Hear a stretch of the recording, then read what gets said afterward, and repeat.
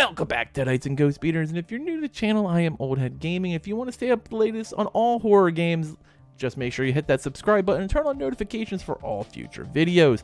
Now, we have to talk about what everyone else is talking about, of course, and that is Leatherface and Texas Chainsaw Massacre is dropping tomorrow at 10 a.m. And let's be honest, Gun Media has done a masterful job, not only just answering everyone's questions, whether it was before or after the tech test and Memorial Day weekend, or just doing interviews, getting stuff out there, doing dev streams. Hell, the promotion has been fantastic. Leatherface even did a run-in last night to help Jeff Jarrett defeat Jeff Hardy at the AEW show. On a minute.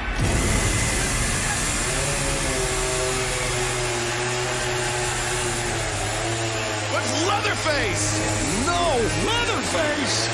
What the? Jeff Jarrett said he's gonna have Leatherface in his corner. Jeff, get out of there!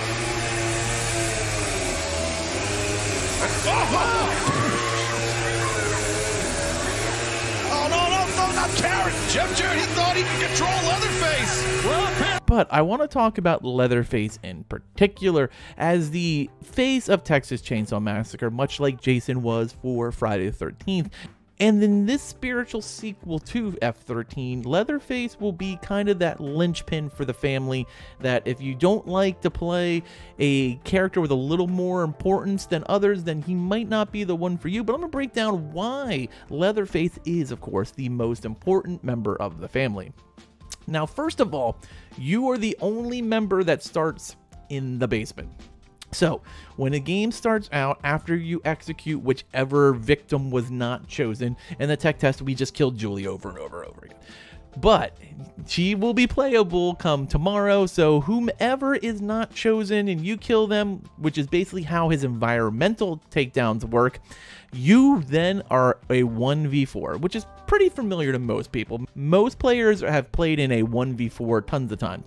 And you're going to have two groups of survivors, and these victims will be put into random rooms. So that way you can't just run over and chop them in half, and then they have to escape. Your job is to do two things in the beginning of this match. One, you need to grab some blood. So when you finally have to rejoin the rest of your family, you have a ton to give Grandpa and hopefully bump him up a full level. Now, Grandpa is an NPC, so he's just going to basically scream whenever he gets to certain levels, and that will then ping wherever the victims are on the map. Two, if you can take out a victim before they get the doors open, it's a huge advantage to the family. Now, your job is to slow them down.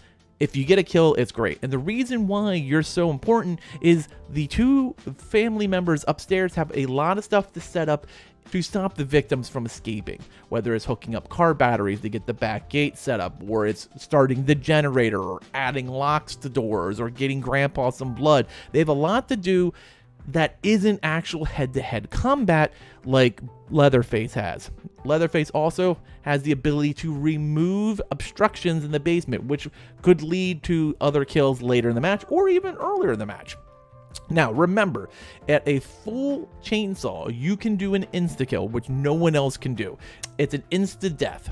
Doesn't matter what kind of health any of the victims have. If they get full chainsaw hit, it's over. Very similar to what you would expect, like if you played Dead by Daylight, where if Bubba just kind of chainsaws you, you're insta-downed. He can still, though, do normal M1s to get rid of health and grab blood, and then if they drop the victim, he can do an execution right there, or he can do environmentals, which no one else, at least as far as we know, can do, where he basically uses the hooks that are lying, whether it's the basement or upstairs, to then bamf, throw the victim up there and can do the execution very similar to what he does at the start of the match. Number two, your job is to stop the Connie.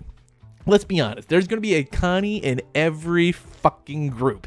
Why? Because she can pick things at lightning speed. So if you can stop her from getting the gate open super fast, it allows Grandpa to build up. It also stops them from just bum rushing all the exits before your team can get set up. So you are like this initial line of defense, and Connie has to be looked at as the biggest threat. If you can insta-kill Connie before the doors are open, the match is almost over before it even gets started.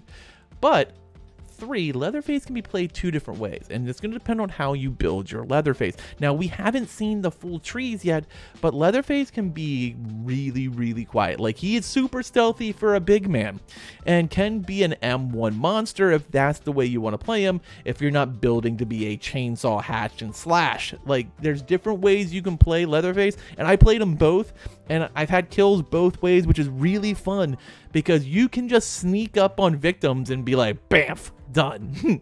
It's awesome. Of course, if you want to be chainsaw, you're gonna have to probably spec into it, but there's multiple ways to play Leatherface in the basement that is going to be fun. Whether it's a very insidious type of basement Bubba that you know from Dead by Daylight, or it's a really more hack and slash bzz, bzz, brr, brr type of Leatherface, depending on what you want to do. Now, number 4, the coolest thing about Leatherface is his natural ability to take punishment. He is the biggest of the family. He cannot be knocked off his feet even by Leland's shoulder thrust. He can be stunned a little bit, but it's about 1/3 of the time of everyone else because he doesn't have to get up. He can still be stabbed with a bone piece like everyone else can, but the timing is less. And Leatherface is going to be that character that is going to try to do as much damage as he can downstairs before he gets up to feed Grandpa, and try to keep the family in a good position, because survivors have some really good abilities as well. Leatherface is kind of that last line of defense before the game really starts.